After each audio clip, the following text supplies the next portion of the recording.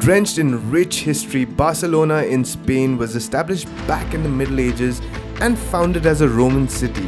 The beautiful Gothic architecture reflects creations by renowned architect Antoni Gaudí, the most famous of which is the Sagrada Familia, a cathedral or basilica that's still under construction after having started work in 1882.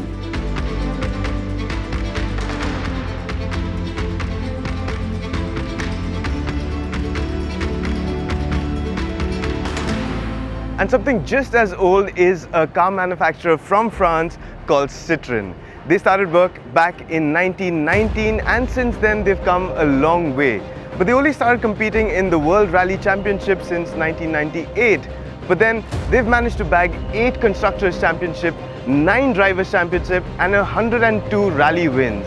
And today, 100 years later in 2019, we're at Rally de España, which is the penultimate rally in the WRC calendar, where Citroën is placed 3rd in the Manufacturers' Championship.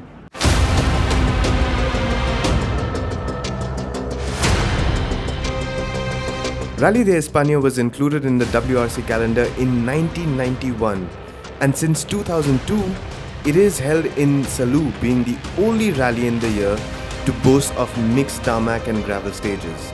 And that posed a bit of a challenge for the participating teams.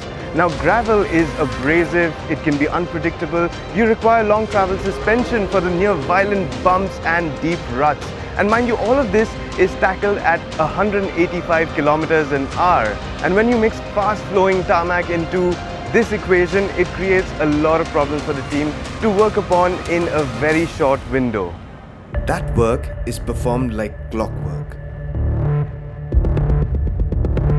6 mechanics are allowed to work on the car at a time, while others are allowed to supervise.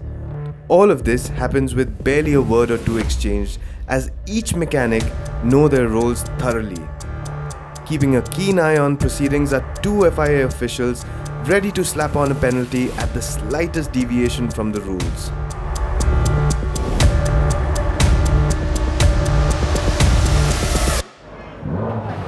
So tires, suspension, bodywork, brakes, they all need to be changed, and any repair work needs to be carried out within 1 hour and 15 minutes.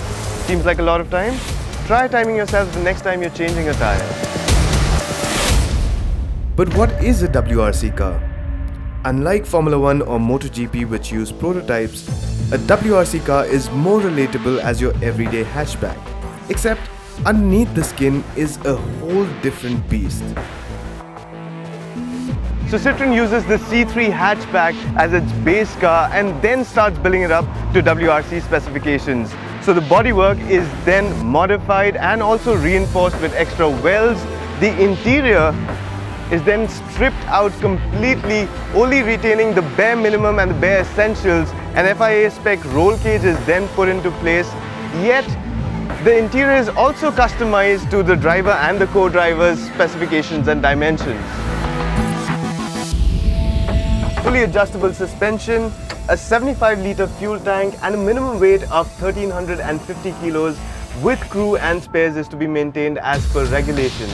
But the biggest difference are in the wheels. 15-inch wheels are used for gravel and 18-inch wheels are used for the tarmac, and they're both shod with Michelin tires. Apart from that, the brakes. Now bigger brakes are used front and back for the tarmac and smaller ones front and back again for gravel because of the low traction conditions. And that was a small glimpse into the workings of a top-level WRC team. It is unfortunate that Citroën has decided to pull the plug on their WRC program 2020 onwards.